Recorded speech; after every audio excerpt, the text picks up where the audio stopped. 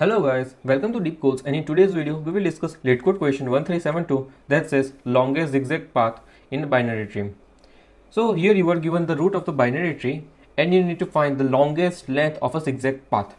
So now what is a zigzag path? So let's say you choose any node in a binary tree. Okay, you choose any node in a binary tree and then you move to in any one of the direction, either right or left. So if you choose right, then move towards the right child of the current node, otherwise move towards the left child. Now for the next time, change the direction from right to left or from left to right. So if you have taken the right child, then for the next node, take the left child, and vice versa.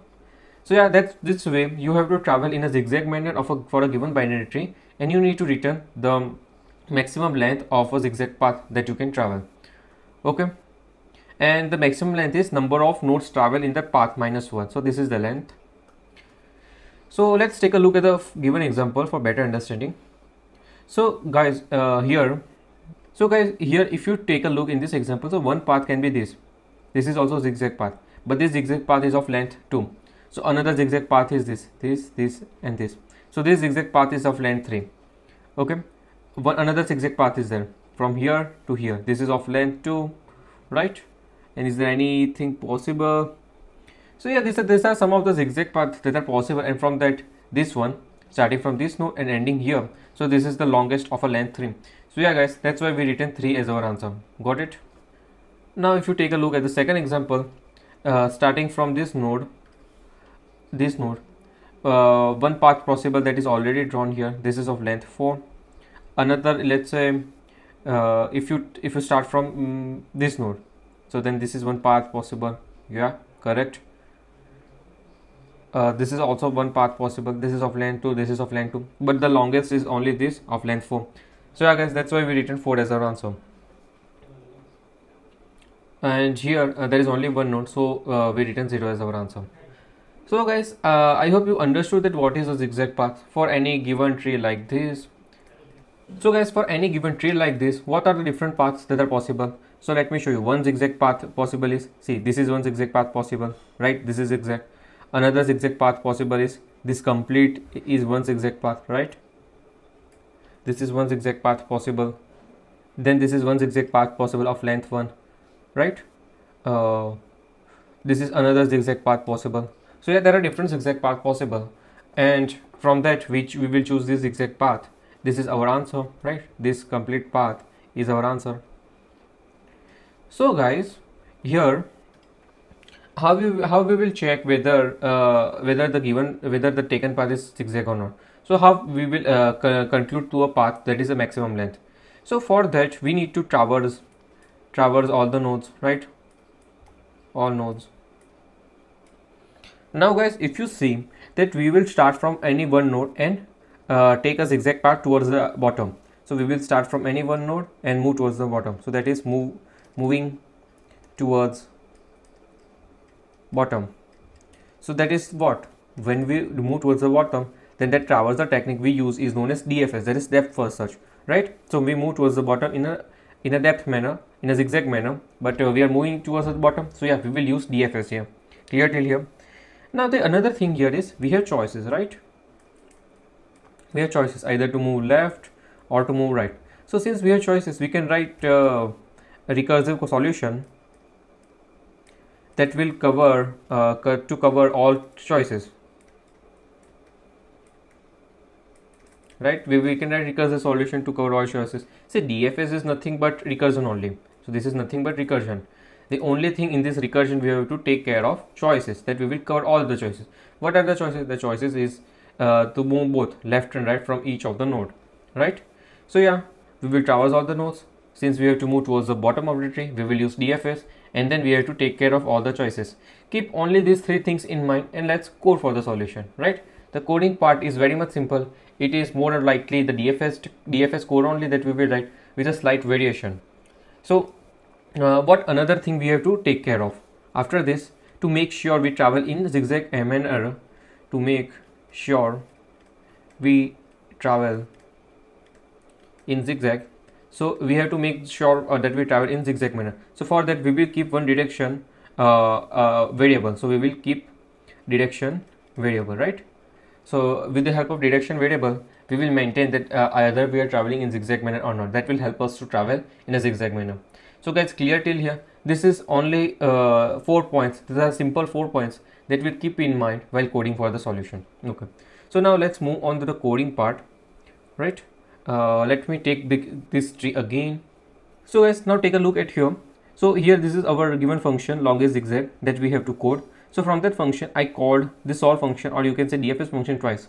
One for passing the root and passing true. So what is true? So here I have one variable left direction. So if this is true, then we will move in the left direction, and if this is false, then we move in the right direction. So yeah, we'll cover both the test cases, moving towards the left and moving towards the right. So yeah, that's why I call the solve function twice. And initially I have this global variable max length that will store the maximum length, and we will return that maximum length at the end. Now here I am taking 3 parameters: one, the node itself; second, the left direction or not; and third, the current path steps, or the number of steps taken in the current path. Okay, now what is this? Let me show you. So if the left direction is true, that means we have to move in the left direction, right? If the left, for this we have to move in left direction. So for that what I did is node of left, move towards the left direction, and then pass false, right? For the zigzag, once this we have moved towards the left, now we have to move towards the right. So we have passed false and increment the current path step to 1 with 1. Now from the same node we can also move towards the right, right? This is one another choice. So if we are moved towards the right, then the next step must be left direction. So we pass through, and the current path step would work. So here we are restarting our path. So that's why I passed 1. Okay, so let us take a look with this example. So let's say here we are having a root. We have passed the root node. Left direction is true, and current path step is 0. So let's trace this. Let's trace this. So here we will move in the left direction, right? So here from this node we will jump here. Left direction is true, so we move towards the left, and then pass false, and current step is 1. So here after coming till here, this current step will become 1. Okay, 0 plus 1, it is 1. So now from the same node we can also move towards the right, right? We can also move towards the right. So since we have moved towards the right, we have to take next step as a left. So we pass this parameter as true, and then 1. So here from this direction, what we move towards the right, right? And we pass as a true, and the length is 1, right? Okay. Now here we have 2 nodes in our recursion stack. So let's take this node first. So from this node, since we have taken the left direction, next node direction we have to take is the right. So we move towards the right, and here our current step value will become 2, and for this node there is nothing on the left, so here it is null. So stop. So whenever there is no node or the null, we return. Okay, so yeah, 1 is the answer on here. Now we have only this node in the recursive stack, right? So from here you move towards the left, this value becomes 3, and also you move towards the right, the value becomes 4. Okay, and after that there is null, so we didn't did anything, right? So guys, from here, since we are traversing in zigzag direction, we move towards the right. But there was also one point that we have added, that we can restart, right? We can restart by taking this value as 1, current step as 1. So from here we have restarted. There is one other option that we have restarted, and value from here will become 1, right? That is one traversal. And so after reaching this, we can also reach this, so this value becomes 2. So that's why, see, the initial path we can continue, but after that for each node we can also restart by taking one new path, right? We can restart by taking a new path. So that's why this step here, so this is the step for restart, and this is one step for restart. So that's why that's how we are restarting the value, and we can take the path, right? Zigzag path. So for that we have added this line to restart the new path from that node. So I hope you guys now clear this. See, once if we have to move towards the left direction, so we will continue from the top and move towards the left or move towards the right as per this value. Also along with that, we can restart a new path from the given node. So yeah, for that we move towards a new direction and we restart, and same here, we move towards one new direction and restart our path. And yeah, before this calculation we have this maximum length, where we will store the maximum length comma current path steps.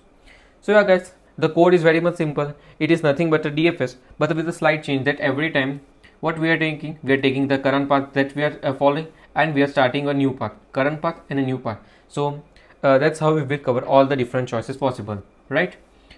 And at the end we return the maximum length. So yeah guys, that's all for this video. Now talking about the time and space complexity. The time complexity here would be big O of n plus n is the number of nodes. Why 2 times of n? Because we are calling this solve function twice. So yeah, twice time of n, and the space complexity is also nothing but recursive stack that we will use. So that will be also n plus n in a worst case. So you can say n plus n here for the space complexity. So yeah guys, that's all for this video. If you guys have any doubt, then do let me know in the comment section. Make sure you like this video and subscribe to our channel. Thank you.